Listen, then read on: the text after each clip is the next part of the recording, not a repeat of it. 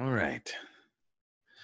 Today's episode of The Real Deal On is brought to you by guidedhypnotic.com. That's guidedhypnotic.com.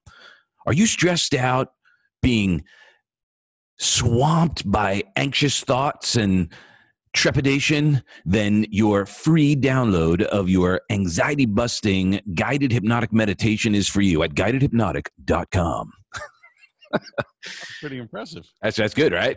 So here we go. Dean Miller is a 20-year veteran of the residential real estate world based on Long Island. He has been an entrepreneur in some capacity since the age of 16 when he started his first business, a mobile DJ company. Today, Dean is the owner of Dean Miller Real Estate on Long Island. He works with multiple real estate coaching companies and has become a marketing and media specialist for realtors, restaurants, and small business owners. So thank you so much, Dean. You are an old and dear friend for what, 40 years, 35, 40, something like that. We don't want to admit how long. Let's go with 35 plus and leave it at that. Okay, 35 plus. We're not going to date ourselves too much. And one of the things I love about you is your continued progress, your continued ability to adjust during interesting times, and this is, of course, one of them. So, how are you doing? Tell us about what you've been doing, and let's just unpack it all. Listen, I'm doing great, enjoying life. Every day is a blessing. So if you wake up in the morning, your feet touch the ground before your head does, it's a good day. You got to live it that way, regardless of what's going on around you. And I appreciate the mad, wild introduction and all the other goofiness that goes along with it. And yeah, we've known each other since our early high school days, and it's been a trip. We've all evolved, and I think that's a wonderful thing. And I appreciate you having me on your show here, just to ramble and babble a little bit about what I do and who I am and what we're trying to accomplish. Amen. So, I mean, obviously, you've been through some transformations. One of the purposes of this experience is to share possibility thinking and how sometimes things happen outside of our control and we have to adjust with it. And other times we consciously make decisions. So, as you shared, you were a DJ. Well, it's a very different experience than getting into a restaurateur or real estate. I look back on my life now and said, I truly believe that I'm unhireable and unemployable right now. I make the joke every day that I have a jackass for a boss. He's the guy who looks at me every morning when I brush my teeth. Mm-hmm. And in the world of real estate, those who survive and thrive always look at it and say, you know what, you're unemployed every morning when you wake up. You got to get out there and you got to make it happen every single day. And you look at times like now where here we are in New York, 100 days where we were shut down. We were not allowed to practice the business of real estate in most ways that we're known. And in the real estate business, for the most part, what you do today pays you in 60 to 90 days on average. Right. If you're really good. So, you've got to learn to adjust and pivot. And that's kind of been my life story when I look back on it. I went through high school. I was a surviving student. I pulled out of there, which was something probably in the high 70s, real low 80s on my best day. I got out of high school. I tried college multiple times. Proud to say that I'm at least a 5, if not 6-time college dropout with no credits. Gotta have goals. I am an avid student. I love to learn, but I just never was a classroom learner. I got to get my hands on it. And I was telling a story to one of my kids the other day. During my DJ days, I actually went to a audio engineering school out here on the island. And, typical vocation. 5 towns? No, it was called Audio Recording Technology. Artie. Yeah, Artie. Yeah. And I'll never forget my first day. We go in, there's me and 5 other guys, and I can't remember the guy's name, but he handed us a stack of binders that were all plastic wrapped together. And he had a piece of masking tape on it with each person's name on it. And he handed it to us and he says, don't rip it open. And I gives it to everybody. And he looks at us, he goes, okay, there you go. You now have your materials. Now put them back in the box so I can put the next set of students' names on it, because you're never going to open these things up. we were in the actual studio. And he's like, all right, walk around. And we in the recording room, he said, walk around. We went in and he says, there's the board. You can't break it. Just play around with it and let's go. And our first session was literally just playing with slides and buttons and making things happen. And he contrived, the only thing we couldn't touch was the masters because he didn't want to blow the monitor speakers out. Right. And we would have done that very quickly. And that was how I learned. You know, I learned how to splice reel-to-reel tape together with tape and a razor blade. And I became a master at it. I used to do it with cassettes, believe it or not, to make mixtapes There before you go. I really got into the post-production stuff a couple of years after starting the DJ business. So I've always loved working for myself and the challenge of not only being good at the role of whatever the job is, but building the business around it. You know, I realized that marketing was an important thing when we started, and we said, all right, we got to come up with a name of the company. It was me and my brother, who was 3 years younger than me. And we bounced around names, and it was like, at the time, this was the late 80s. It was like Gold Star Entertainment. I'm like, done, sold. And we got the DJ jackets made, and we had t-shirts, and we got stationery and letterhead, and we started to create a brand for ourselves. And that's a huge part of building a business. But I looked, I did that. I worked a dozen different jobs. I was working 3 jobs at the point when my kids were born, because when my oldest was born, because I needed to pay the bills, needed medical insurance. And here I am all these years later as a self-employed person paying a ridiculous amount for my medical insurance because I don't get coverage from anybody else because I am the boss. Yep.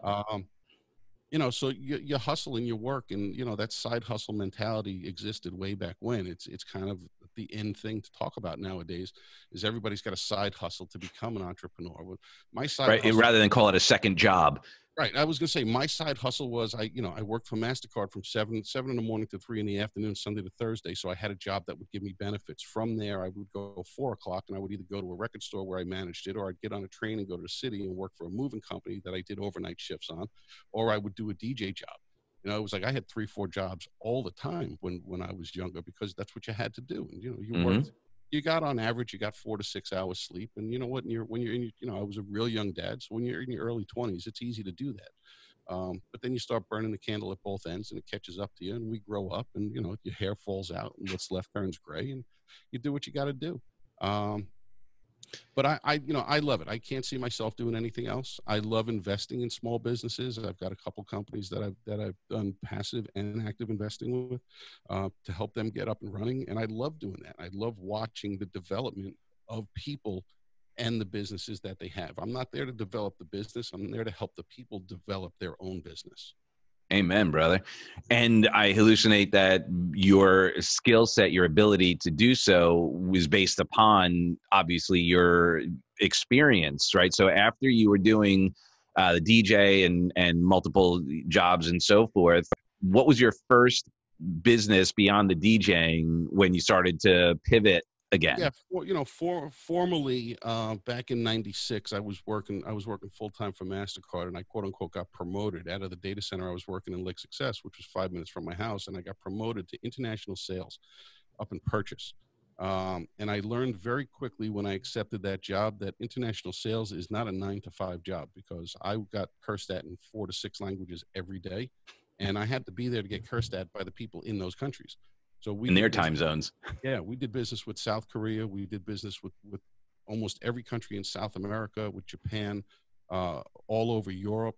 And my days were dependent on which card. I worked in card security for MasterCard. So if you got a credit card between the years of 93 and 96, the punch and die set that made it, the hologram that was on it, and the mag stripe and the signature panel all crossed my desk. Literally every piece of it. I used to drive from Purchase to Rochester once a month to go do inspections up at Kodak, who used to make the holograms for us. It was a nightmare of a job. It was, when they hired me, I had a staff of 6, and within 6 months, I had a staff of me. They cut back and let everybody go, and that's when I realized I didn't want to work for other people. And my story is real simple. I got invited to go play golf with my uncle and a dear friend of his who just happened to be a real estate broker, and I knew nothing about the business. And we got way too drunk on the golf course. And by hole 12, I think it was, he says, you should quit your job at MasterCard and you should come work with me. You could sell anything to anybody. And I never looked at myself as a salesperson. I still don't. It's what it says on my license. And I don't say that to be demeaning. I think salesperson is one of the most noble and honorable jobs out there. I look at the founding fathers of this country, and they were salespeople. Christopher Columbus was a salespeople. Abraham Lincoln was a salesperson. You got to sell. Politicians are all salespeople. so the founding fathers and the leaders of this world, religious and political and everything else, I look at them all as salespeople. But I never looked at myself as kind of that salesperson. I'm in real estate. There's ambulance chasing attorneys, there's used car salesmen, and then there's realtors. That's literally how you line the bottom of most barrels in most people's eyes. But I look at it and say, my job is not to sell houses. I preach it almost daily. I've sold 4 or 5 houses in my entire life. They're the homes that I personally have owned. I facilitate and I create markets for homes and I provide opportunities. That's why we named our podcast Opportunity Knocks, because I truly believe that every moment of every day is an opportunity for something new. And you learn, you fail, you try again, you do it again, again. You have wins, and you probably have, if you're successful, you probably have 20, 30 times more losses than you do wins. So how did you navigate that? Like, what was your mindset going in, and when did you start accepting that philosophy that the losses are as important as the wins? So I was never a great athlete as a kid. I was always decent enough to make the team, but never great enough to be a star. And I would have to really fight to get my starting time whenever I did get it. And but I always believed in coaching.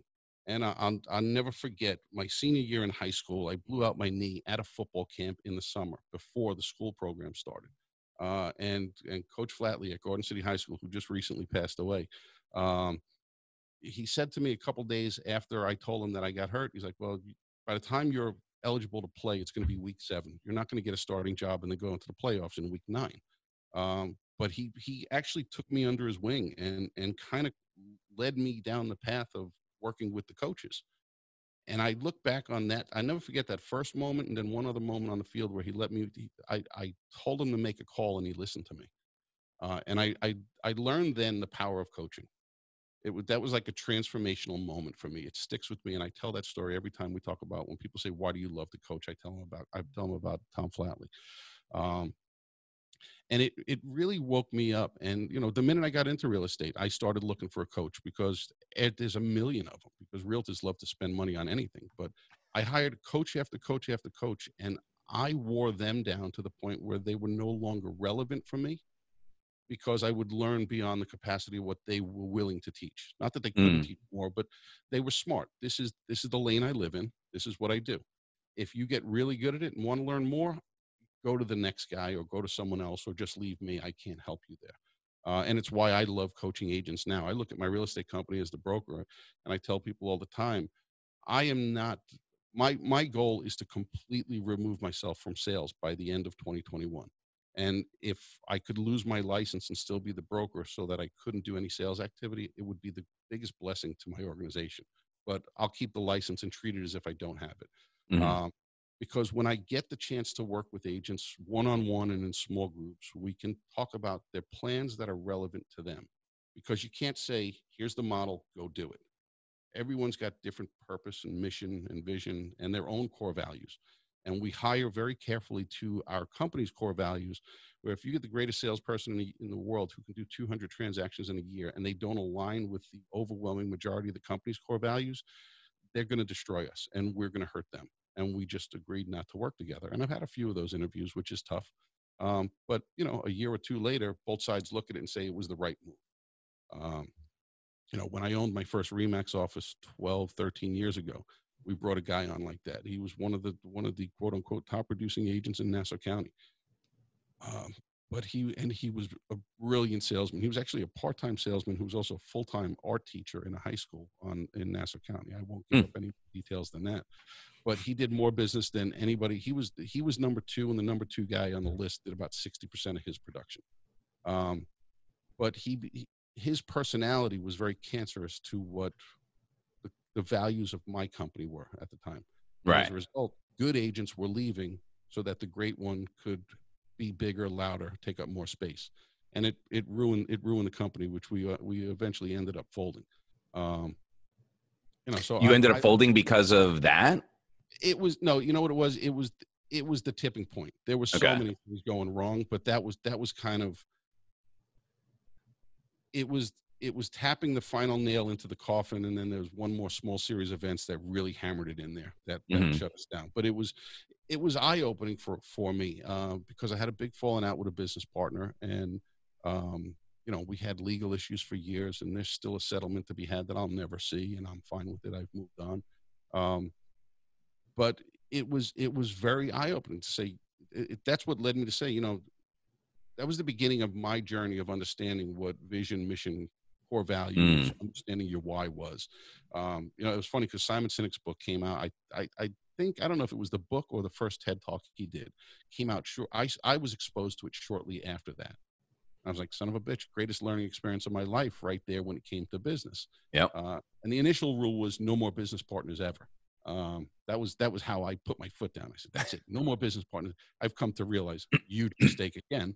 Right. And that actually slowed the growth of a lot of the other things I've done. But now I'm willing to partner. And when I say invest, some of the investments that I've made in companies, it's here's money, send me a check, send me a K1 every year. Others, it's I'm an active participant in helping to develop websites and social media strategies and content creation, and internal systems and management systems.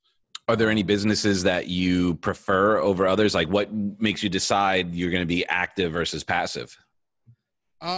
So one of my most successful, well, actually my most successful financial investment ever was a real estate technology company. And it started up about 10, 11 years ago. And it was the founder of the company was a bless you, was a good friend of mine. We bumped into each other at every conference we went to. We drank together. We went to hockey and basketball games together, and we became really good friends. We still are to this day. I spoke to him 2 or 3 days ago. And he said, he pitched me an idea. He says, I've pitched it to 7 or 8 other people, and if I get enough people to say yes, I'm going to need 20 people to buy in at X.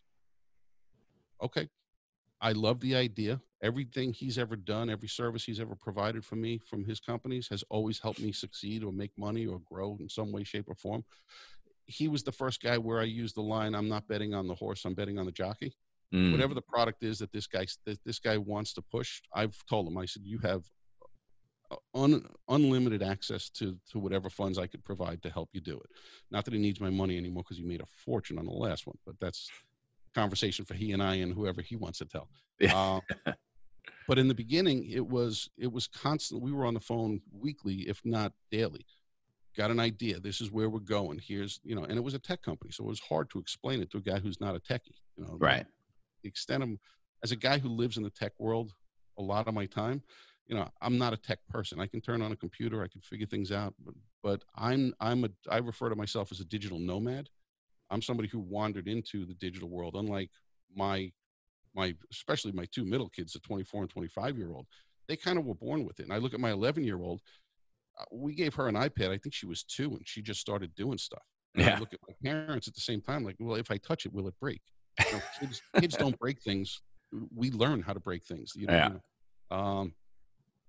So I listened a lot. We talked a lot. We came up with problems that real estate agents were having and how we could solve them in a way that the consumer would want more of it. And that was one of the things that I learned early as well, is don't solve the problem of the person that's in this industry. Don't solve the problem of the realtor. Help the realtor solve the problem of the consumer. Right. And help them understand what their problems are, because we talk about all the time, there's a difference between wants and needs. Most consumers are looking for what they want. They don't realize what they need. It becomes our job as quote unquote salespeople to help them want the things that they need by showing them the value of it, and always leading with value. It's like, part of our core values, we talk about be the guide in the process, give the best information away for free all the time. That's how you will get your opportunities to gain and get shit done. And it's that simple. So when it came to the tech investment there, I was in with them all the time. And I said, here's an idea. And we just brought on a few more investors to hire a few more employees. I did a couple loans for the company, which made me more money, which gave me more stock. And I was like, this is a huge win. There you go. And when he got offers to get bought out, probably 6, 7, 8 times before he took a partnership and then sold in addition to that. And it was a great win. Are you at liberty to share what the company was or is? Yeah, it's a real estate tech company called Commissions Inc. And what it is for the most part, it's a buyer lead generation platform that gives consumers access to real-time, real-world properties and it's got a pretty massive CRM system built into the back end of it that he developed and has been, my buddy's been gone for 3-4 years now. Since the buyout, he stayed a couple of years to head up the place, and now he's moved on to other things. Are the end users agents? They have two platforms. They have a broker team leader platform, and then they have a single agent platform, and they're very similar. But as you would expect, the broker team leader one is a much more powerful program. Right. And they manage pay-per-click for advertising, which is nothing more than online classified ads for those who don't know, and lead generation. And it's an incredibly powerful platform. I still think it's one of the top 2 or 3 in the real estate industry for what they do. And I'm proud to say that I'm still a client of theirs. I'm a paying, I was an investor for years, and now I'm a paying client and still use the program. Love it. Anybody in the real estate industry's got questions about it, I'm more than happy to answer anything I can. And that's a nationwide service. Yeah. They're one of the bigger platforms countrywide. They're owned by Fidelity National, FNF now. Bought them out. Nice. And they had some partnerships before that, but yeah, it was a great company. It was a phenomenal culture. I used to love going down. They actually built a training center at their place. They had one of these. They're down in Atlanta. They had one of these office parks, and they just kept taking over more and more space. And they built classrooms, and we used to go down there. They had a chef come in, and they loved. They were doing Facebook style employment long before it became the end thing, where they had a chef there. They had a 6-foot high life size Jenga game, and right. Lunch would be cooked by a restaurant quality chef every day. Casual place, bullpens everywhere. It was very communal, beanbag chairs. And these guys, you had a ton of coders, and that's what they want is, I'm going to sit down and go play Doom for 4 hours, and then I'm going to come back and I'm going to code for 3 minutes, and it's going to look like I did 30 hours worth of work. Right. Well, and that was it. And we had kids in there that were just out of high school who were doing it. They're right down the road from Georgia Tech, but they had they had this one guy whose name I can't remember. But he was literally right out of high school. And they used to bring beer in they used to have beer o'clock on Thursdays and Fridays at 3:00. And this one guy, it's like Mad Men.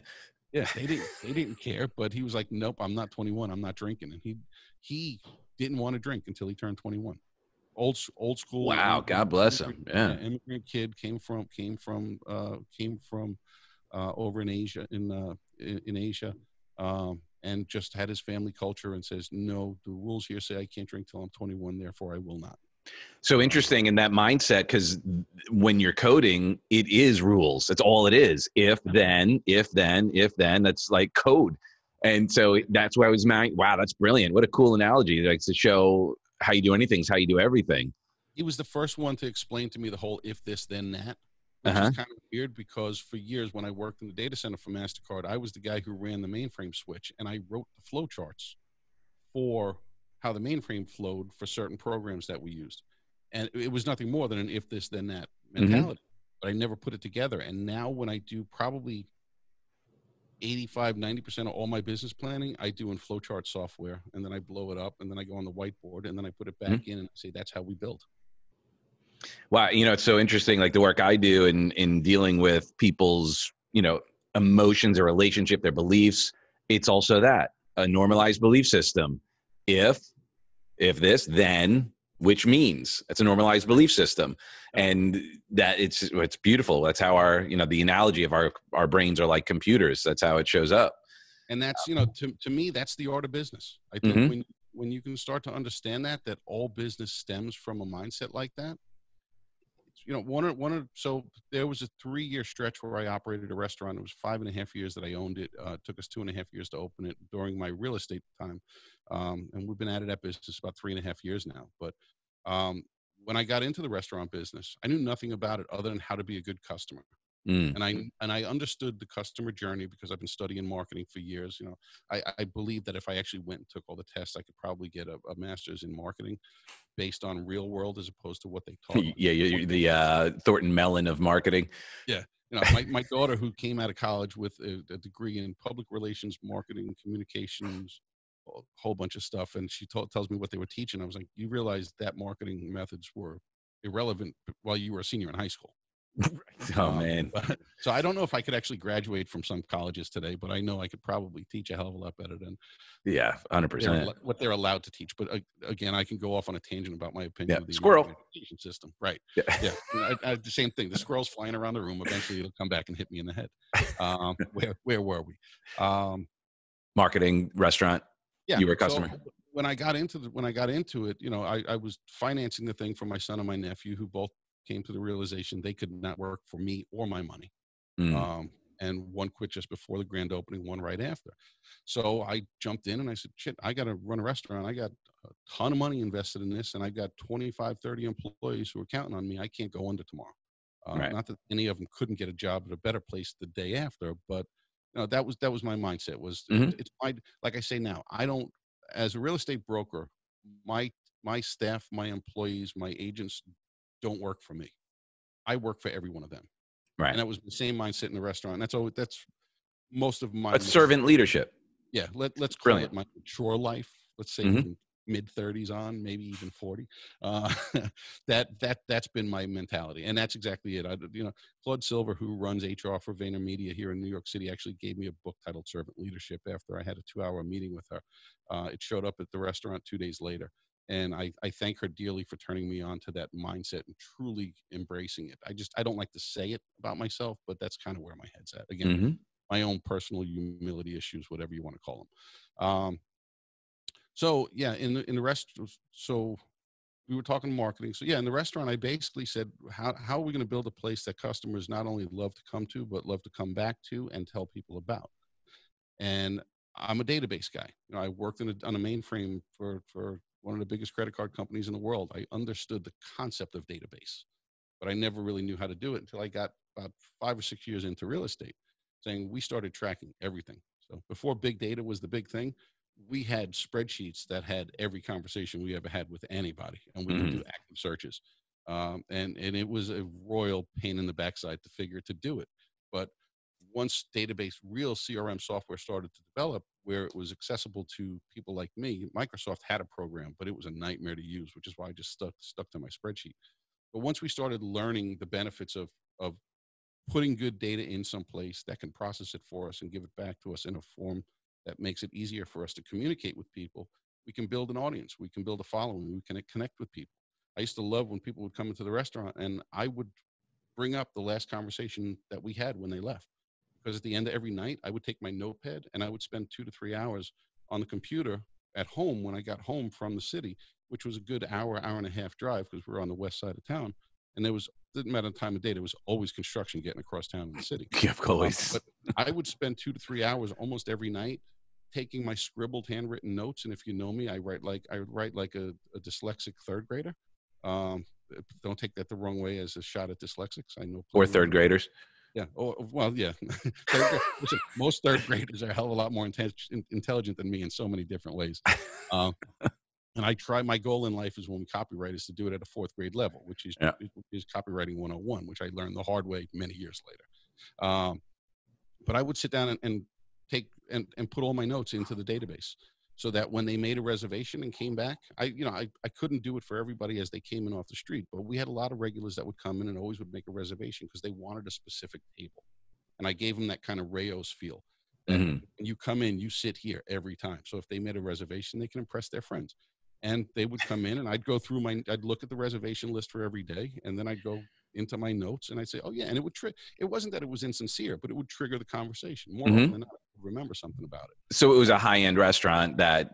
It was, you know what it was? It was in Hell's Kitchen. It was on 10th Avenue, not 9th Avenue, where all the restaurants were. So we were more of a local neighborhood place for the people who lived there. Hmm. But we had CBS Studios up the block from us in one direction. We had the Daily Show 2 blocks away in the other direction. The Nightly Show half a block away in the other. And we had a lot of people who either were on stage or serviced the people on stage on Broadway. Mm. So a tremendous amount of creatives. And they lived in the area. Michael Che from Saturday Night Live was a regular in our place because we treated him well. Right. We had a lot of people like him that if you know him, you know him. But if you don't know him, you kind of know they might be popular or famous, but you don't know what for. Right. that was, you know, Sandy Kenyon from ABC used to come in all the time. I don't want to drop names, but that was kind of Right. the people. They were like the middle of the road. They were just real people. And we loved them for it. But when, you know, we wanted to make them feel special. So, and what we served was nothing more than what became defined as kind of elegant, gourmet, high-end pub grub. We did burgers, we did flatbreads, we did French fries with truffle oil, and I mean, it was Hmm. my chef and I'm my getting hungry. team. Yeah, he was and still is a brilliant, you know, chef. He knows his stuff inside and out, and I wish him the best. He's actually in the process of trying to open a place out here in Comac, hopefully in the next couple of weeks. Good time, not a good time to be opening a restaurant. Well, you know, actually, speaking of that, you know, like let's look at sort of opportunity. Is it possible that now, or you know, within the next couple of months, is a great opportunity for a restaurant, considering there may be some that ended up not making it through? So part of one of my new business ventures is, you know, as a real estate agent, I started a media division within my company because I Hmm. truly believe in the power and the leverage of all things social media and media creation. So I actually started a media division within my company, and there's only a very small handful of companies nationwide who actually do it in-house. Some will do it, outsource it. Others don't even know how to do it. It's still a very new part of the business. So we've done so much of this, and we use our Instagram kind of as a sandbox to learn things. So it's a very disorganized account, but there's a ton. My podcast is on there, my real estate stuff is on there, my mindset things are on there. But we dump everything. So if you want to learn about the madness that goes on in my mind, go check out Dean Miller Real Estate on Instagram. But we realized that there's a need for this. So we've had people reach out to us after we started our podcast, and we were 4 or 5 episodes in, and said, hey, can you teach me how to do that? Can you help me do that? We went and bought the equipment without me knowing anything about it. And, you know, we dropped $1,500-$1,600 on it, which is a big chunk of money. But when you look at the big picture, it's a drop in the bucket. And I now learn how to operate it. I can, you know, because I don't want to learn how to do all this tech. I'm surrounded by two camcorders. We've got a high-end mirrorless camera. I got lights, all this other garbage around me. I know how to throw the switch on and go. I want to do what I do. Right. And that's what I hired Corey for, is this is your job. You do this amongst other things, but you make sure that when I need to look pretty, you tell me, hey, look pretty. And then we do the best we can with what the good Lord blessed us with, or didn't, cursed us with. But we take the media mindset and say everything needs to build from there. Bring me back. Well, I was about opportunity. So like restaurants, like I was thinking there might be a lot of opportunity for restaurants because there might be some closing. So I saw an article 2 or 3 days ago, came up through one of the New York newspapers. 17 well-known establishments in New York City have already thrown up their hands and said, we're done. Yeah. Never coming back. I had 2 friends out here on Long Island who have been in the business, one 15 years, one 26 years. Done. Can't come back from this. And they're reinventing themselves and moving on to, you know, the one guy was smart. He used to do cooking classes once a month on Sunday afternoons in the restaurant. He's going to take that show on the road, and he's going to do private catering, and he's going to kill it. And he's going to, as he put it, he's going to have more time to go fishing and enjoy his life. Mm-hmm. And I told him, I said, I'm happy. I'm sad that your passion, you know, he came over here from I think he's Egyptian. 30 years ago, worked his way up the ladder, and he's owned the restaurant for 23, 24 years. Ironically, right around the same time I got into real estate. I never put that together. But I digress. But you know, he's heartbroken over it. And why? The same reason why I struggled when I had to leave the restaurant business. I loved what we did. Mm-hmm. I don't miss anything about the business. It was the greatest learning experience of my life. It was the most expensive education I've ever had in my life. And it was the most physically challenging business I've ever had. But I miss the people. And I don't just miss the customers. I miss the people that worked with me, the ones who showed up on time and were grateful not only for the job, but were grateful for being appreciated for whatever their job was, whether it was a dishwasher or the general manager or anybody in between. Love it. And did you, if I recall correctly, you were opening a place on Long Island a couple of years ago, and did that ever? Yeah. So the goal was to open a second place, one in Hell's Kitchen and then one in Mineola here on Long Island. It used to be Eleanor Rigby's, right? I bought the building, I bought the business, I gutted it. Then we ran into some problems in the city. And the goal was, we're going to operate the city while we build out the second location. I'll take some of the people from the city to come out part-time to help with the development and the build out and the design and the menu and all the science behind it of Mineola. I'd hire another full-time person in the city to offset the hours that those people would have to contribute to Long Island. Things started to pan out. We got a new landlord in the city. New York City Building Department is one of the most poorly run organizations in the history of the world. Wait, are you saying that government-run agencies are ineffective and not efficient? I'm not saying anything. I'm just moving on. How's that? But so we ended up with our third landlord in 5 years. Landlord had to make some updates to the building to meet his own personal needs. We took up 3/4 of the building's basement, which is where our storage and service areas, our storage and prep areas and all the other things were. Building department came in and said, building code has changed. You have to make these changes to keep up with the new code. And I said, but I didn't make these. And we went back and forth and back and forth. It was going to end up costing me about $50,000. We shut down for a couple of weeks. Somebody came along and said, do you want to reopen or do you want to get out? And I was like, if you're willing to pay, I'm out. So we closed the doors there in September of, I think it was 2017. Yeah. And then while we were waiting, because I lost the hours in the city for the staff, I started to lose them for the hours out here because most of them were commuting from the city out. The management team started to fizzle, and I literally had an aha moment. I'm sitting in my house one day. My daughter was, I think, 8 at the time, and I'm sitting at the kitchen table, and the whole world came to a massive slowdown. And she walked by the kitchen table, and I watched her grow about 8 or 10 inches in slow motion. And I looked at it, and I said, do I want to spend 18 hours a day and 2 hours, 3 hours a day commuting to make gross the same amount, to make profit the same amount that I could do by going to sell a couple more houses a year if I double down on my efforts as a salesperson on the real estate side? Because I was still running systems, marketing, and management of the real estate company at the same time that I was running the bar.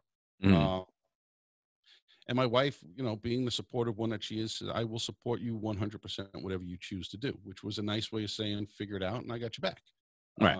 I wanted her to tell me to not do it. And I turned around and I said, you know what? I don't want to miss that. I remember when my oldest one, I raised him until he was 3 or 4 because I worked nights at that point. Or I was bouncing jobs, and my wife at the time was taking care of him. So I was there with him during the day most of the time. And then I went to work, and he didn't see me for a couple of years. And I said, I didn't want to do that. This is my youngest one. She's the last of 4. There's a big gap between number 3 and number 4. She's basically being raised as an only child. And I don't want her growing up not knowing who her father is or resenting me for it, which is a personal issue I had. So I said, you know what? We're out. And I ended up trying to get a tenant in there. I really wanted to support the community and put a place and help them put somebody in place that was going to do what they wanted, which was very much in line with what we were looking to do. That didn't work out. And then all of a sudden, one guy came along and says, would you consider selling the building? And I threw a number at him, and we negotiated. He was off by about 2%. And I think we settled at him being off by about 1/4% from what I wanted. And if God willing, if all goes well, we'll be closing in September, October, and they'll take that building and put similar to what I was hoping to go in there. And the mayor's happy with what they're putting in. They're going to put a co-working space in and a bar restaurant in the same space, one above the other. So it becomes a win for Mineola, which was important to me because I felt like I kind of screwed him over by not opening. But here we are a couple years later, and I think something better is going to be there as a result of it. Beautiful. So as you're moving forward, you've obviously had marketing on your brain, right? And I remember when I left working with Tony Robbins, he was like, look, dude, remember, you are not a speaker. You are not a trainer. You are not a coach. You are not an author. You are a marketer of your coaching, speaking, training, books, etc. And it's such an interesting mindset because, like you sharing, you love doing the work, you love doing the coaching, you love, and same with me, like my passion is doing the work. All the other stuff, like I'm not a data guy like you are. So that's not my strong suit. So where do you leverage? Cause like, how do you make that decision? Where you're going to leverage, what you're going to learn, what you're going to take responsibility in application versus leveraging someone? I love to learn, and I've been accused of trying to learn so much that I use it as a way to ignore actually getting some work done. Hmm. I like being the visionary. I like being a developmental guy. I like looking for new opportunities, testing and playing around with things. I like breaking shit. To me, that's exciting. Okay, we Hmm. found the break in it. Now, how do we fix that? How do we avoid having to fix it in the future? And To breaking me, it by challenging it and overuse, not just going and go, hey, let's see if I can F this up. right. No. It's how the goal is, how do we can we figure out how to get more capacity out of it? Right. It's like blowing up a balloon. The more you blow it up and deflate it, the bigger it will eventually get, but the weaker it becomes, and then eventually it just blows up on you. Hmm. So don't do it with water, do it with air. It's a lot less to clean up. But that's kind of my mentality. Is I think about rubber bands and balloons all the time, because I watch them stretch, and I watch the snapback, and I watch them stretch, and that's kind of how I look at a lot of the things within my businesses. Is where can we push the envelope and see where it takes us, or what opportunities it presents to us. And if it presents opportunities that are intriguing, meaning potentially profitable or growth worthy, then let's go down that path. But if there's potential for a bigger negative long term, but a short term win, do you want to take the short term financial win and have to deal with the pain down the road? And that's where I like to challenge some of my investment partners, is to say, yeah, we need money, but is it better to cheat the system and do something that may not be right for the brand in the long term? Or is it better to just go to the bank and pay a ridiculous interest rate if you have to? Mm.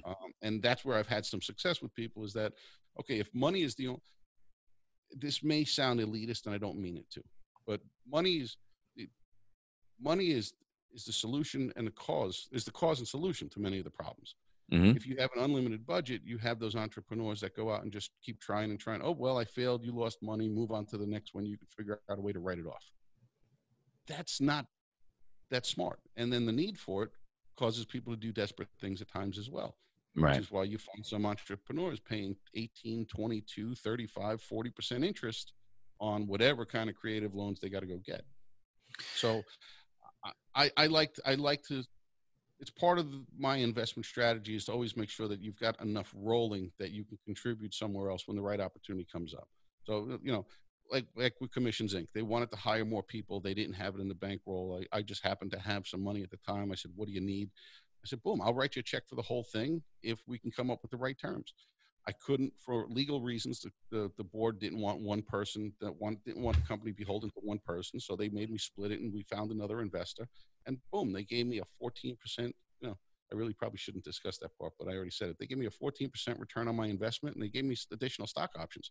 Like, yeah, let's do it. So when the 6 months was over, they said, can we do it again? I'm like, yeah, let's do it every 6 months. When the company Well, gets sold, yeah, and I thank you for sharing some of the data, because I think sometimes people don't understand also the risk involved, and they're not willing to be creative, and they get overwhelmed, right? So, like, as a real estate investor, for me, like, I try and keep things at a 10 cap or better.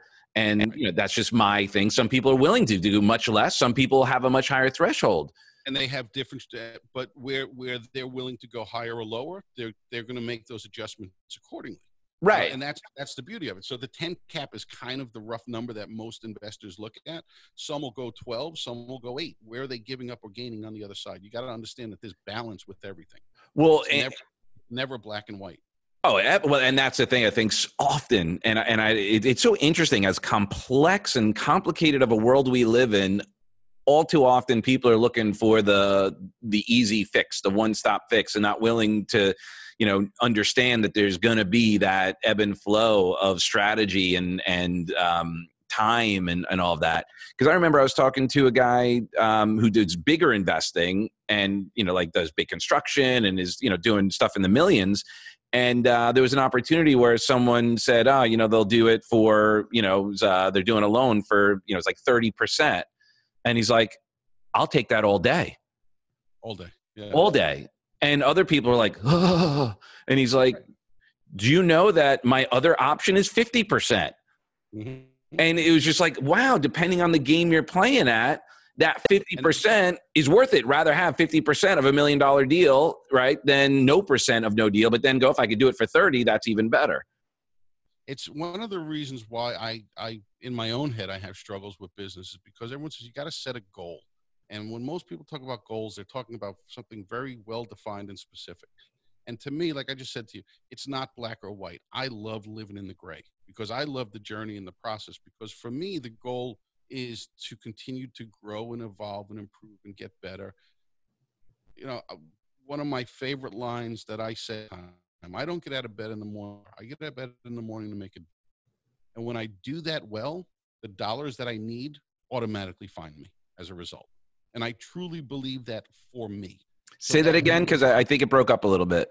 I don't get out of bed in the morning to make a dollar. I get out of bed in the morning to make a difference. Got it. And when I do that well, the dollars that I need find me. Because by making a difference, I've earned one. And a big part of, so to me, it's all about that journey. The things that are black and white is I've got numbers that I want to give away to charity. I've got numbers that I want to invest. I've got numbers that I want to contribute to my family. Those are black and white. But again, they're only black and white because I set a minimum. Every day I get better. That number will grow incrementally with it. So can you share a little bit on that? Because I think there are a lot of people out there who sometimes, very often, especially, warm, caring, the coaches, the speakers and all that. And even I'm sure some people in real estate, they don't know how to get to the mindset, how to monetize, where they're trying to make a difference all the time. But then they don't find a way. Like they feel like if they're charging for it, then that takes away from making a difference. Yeah.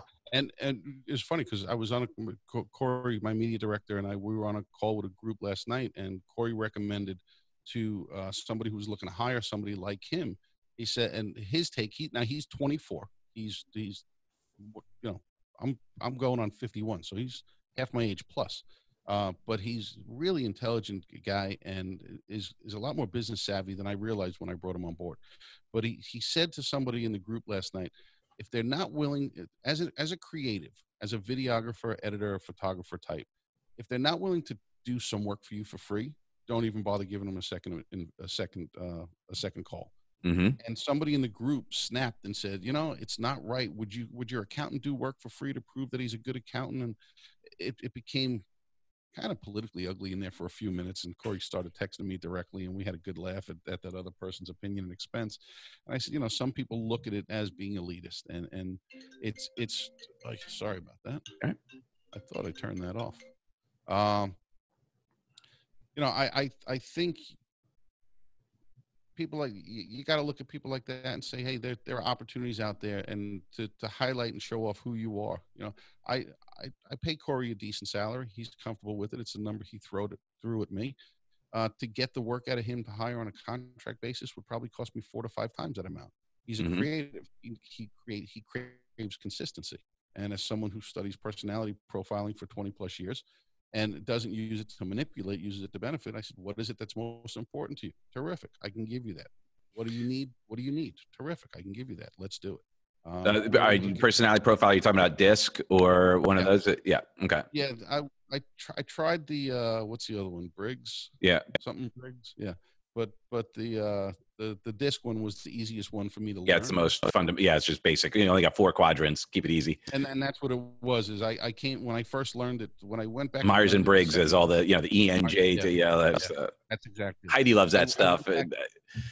Yeah, I went back the second time to a coaching program, to their second annual seminar, and embraced it. And I came home with like 20 copies of the sheets, and I gave them to everybody I knew who I was close to. And I figured out who was a D, who was an I, who was an S, who was a C. And for the rest of my life, every time I have a conversation with someone, I say, which one of these 4 people are they most like? That's how I'm going to talk to them. Because most likely, that's how they're going to want to be spoken to. I learned to become a chameleon with it, not a fraud, but I learned to adjust my own. Oh yeah, no, I teach it as definitely it's a huge communication. So it's just improved communications. Understand where they are at. That's it. You don't sell to people. You sell to people the way they want to be sold to, and you never have to sell. Right. You give them what they need, and you help them understand what they need. You give them what they want, and you let them. That's like I said. I don't sell houses. I create opportunities to buy and or sell. So how big is your team now? we're just getting back into recruiting mode. So there's myself and Corey who are in the office. I've got 4 salespeople who are out of the office. We are in the process of interviewing for inside sales, probably between 30 and 60 hours a week. So 1 to 2 people. We're looking to bring on, um, I'll call it an executive administrative type person, to get a lot of my mess. I have a lot, most of my team is outsourced, so they're task managers. Hmm. I'd like to start to consolidate, and really my goal is to bring on a chief operating officer of the company within the next 12 months, so that I can move more into that. Let's grow to become not just a local powerhouse, but a somewhat regional powerhouse.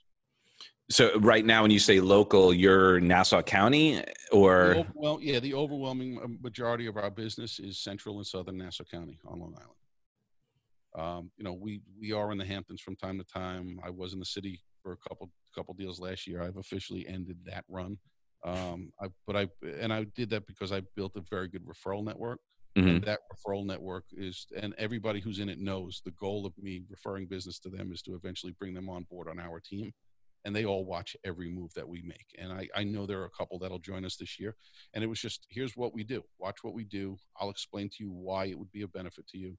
And I'm watching, I saw a good friend of mine who just moved companies who we're good friends. We're not a good fit to work together.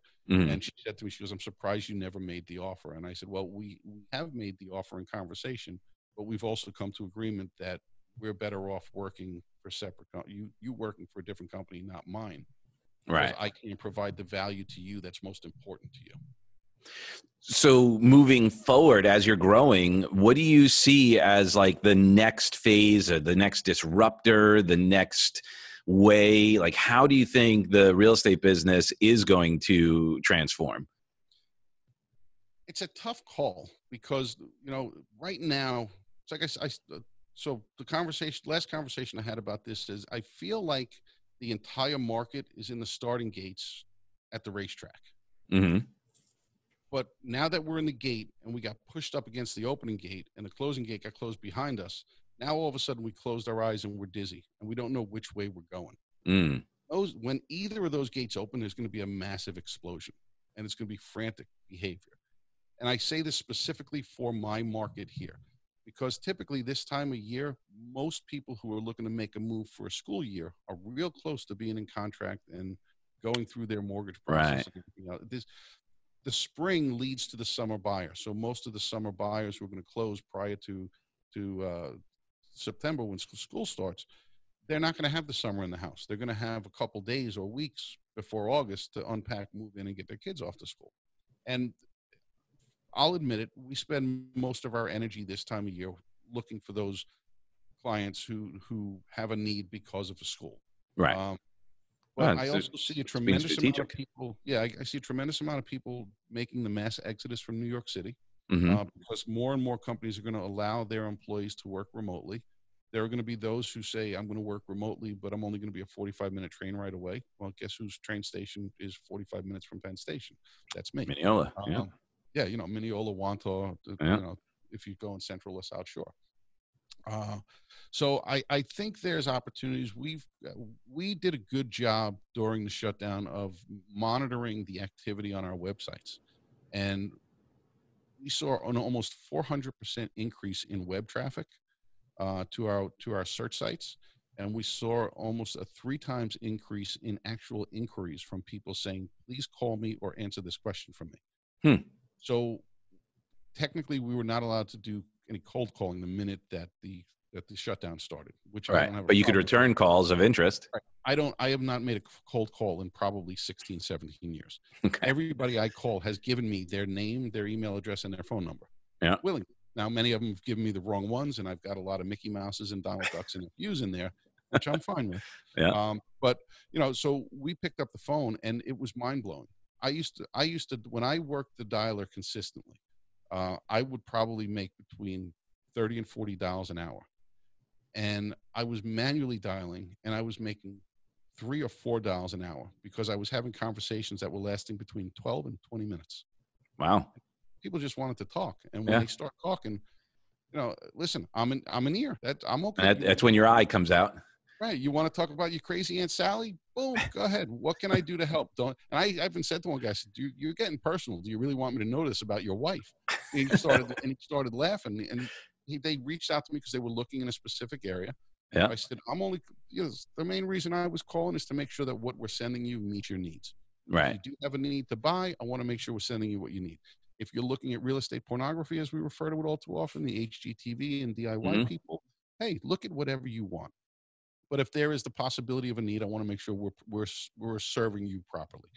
And this guy not only told me about where he wanted to go, why he wanted to be there to be around his kids and his grandkids, why his wife is still working as a nurse, how long ago he retired, and oh, by the way, here's my home address. Any chance you could tell me what you think it's going to be worth at the end of this year? Oh, listen, that's where the salesperson in me says, not only can I tell you, I'll put the report together. I'll get one of my guys who's in the neighborhood to take some exterior shots for me. We'll put together a real report and we'll give you the entire soup to nuts presentation over the course of the next 3 months so that when you're ready to go, you literally just have to pack your stuff and hand me the keys. And just say, and yeah, green light it. And this guy basically said to me, I'd sign the paperwork today to work with you. I said, well, the problem with that is the board will probably fine me 1,000,000 times because I'm not allowed to show it. So let's hold off until right. But so getting back to it, where do I see the market going? Interest rates are still ridiculously low. I truly believe that the recession is going to get worse before it gets better, especially with all the fallout we have. I was pleasantly blown away with the unemployment report that came out the other day. They were expecting it to be mass hysteria. It was minuscule compared to what the media had been reporting, which is why I tell people all the time, get off the news. Hyper local, get off the news and find someone who's local who can provide you real numbers. And don't wait for the feds to come out and tell you what their reports are. Whether they're right or wrong, you're waiting too long for them. You can find most of this information. It blows my mind. We have ads out on all the platforms right now for people, and we're getting blown away with resumes from not only people who are unemployed, but people who want to reinvent themselves. And I love it. It's creating a tremendous amount of work for me. But I like doing that because, again, I'm creating opportunities for people. That's what I want to do. I'm a big believer in that whole Richard Branson line, teach them so well that they can leave you, treat them so well that they never want to. Right. It's one of my favorites. So I see the recession having an impact on the economy, but interest rates can't get much lower. And the Fed's already said multiple times they're not going to be able to blow them out going the other direction. There's no need for that. And if you look at historically, most recessions, real estate still does appreciate during a recession. It's probably at a 50% rate of what it typically would be going at. So if real estate were appreciating, let's just make the numbers easy for me so I can do the math. If real estate were appreciating at 10% a year annually, during the recession, it would probably appreciate somewhere around 5%. Right. And if you look at the numbers historically, that's not that inaccurate. So I do not see a real estate bubble, which many people have talked about. I think where there's going to be potential problems is with the whole landlord rent issues, especially with those tenants who are either unable to or unwilling to pay the rent. Once evictions are allowed, my heart breaks for some of these people on both the landlord and the tenant side. Yeah. Because people look at the landlord and say the landlord's the bad guy. Well, that's the landlord's business, and he's entitled to make a profit as well. Well, it's not even a profit. If you're not paying, you're losing. But that's my point. Yeah. People get angry at corporations and at landlords and say, "Oh, they're all just these greedy people." Listen, as a landlord, I'm going to buy. I'm down to now purchasing my only investment property. I'm selling. Once I sell that Mineola building, I'm out of everything. I'm going to buy a $300,000 house in Levittown here. I've got a tenant lined up for it. It'll be my only one. But the minute I buy it, it becomes an expense to me. And once I put the tenant in there, I've still got to pay off and get that money back. And there's a lot of risk that I'm taking. Oh, it's such a small margin. That's why, Margin. It's the same reason why I tell people nobody should be allowed to complain in a restaurant unless something's really screwed up intentionally, because the margins in the restaurant business are so crazy. Big. Expecting a free drink because they seated you 4 minutes after your reservation time is going to break that restaurant. So don't do that, people. Amen. I'm very much in the foodie world, so I got a lot of gripes with the food. No, I get it. Well, listen, brother, I would love to chat longer. We have a thing coming up, but how can people get in touch with you to do more, to learn more about you, connect with you, and perhaps even do more business? Yeah, I am currently in love with Instagram. I've been there forever, but it's the one that I'm playing. It's the sandbox I'm playing around in the most. So my personal accounts on Facebook and Instagram are both at Dean Miller. My real estate company accounts on both are at Dean Miller Real Estate. We've got a few other projects in the works. We're going to be launching a website that is it's all about Dean Miller Incorporated, all the businesses I have. But come follow me. The easiest place is follow me on Instagram at Dean Miller Real Estate. I answer my own DMs. I do all my own engagement. It is all me all the time. Beautiful. And I love it. Awesome, brother. Well, thank you so much for sharing. I look forward to seeing you next time we're up there. And of course, as you know, open door policy here. You're welcome anytime. I know you got some family down here, so we look forward to seeing you. As soon as I'm allowed back on a plane to come see Dad up in Jupiter, I'm telling him I'm disappearing for a day to go see you and grab some lunch and a couple of cocktails. Awesome, brother. Well, I love you for who you are and who you aren't. And God bless you for all you do. And thank you so much for sharing your wisdom. Thank you. I appreciate it, Doug. Thanks so much for the opportunity, and I appreciate it. And like I said, if there's anybody in your audience who I could ever be of any service to, please feel free to reach out. God bless you, brother. We'll see you soon. Have a great day. Peace.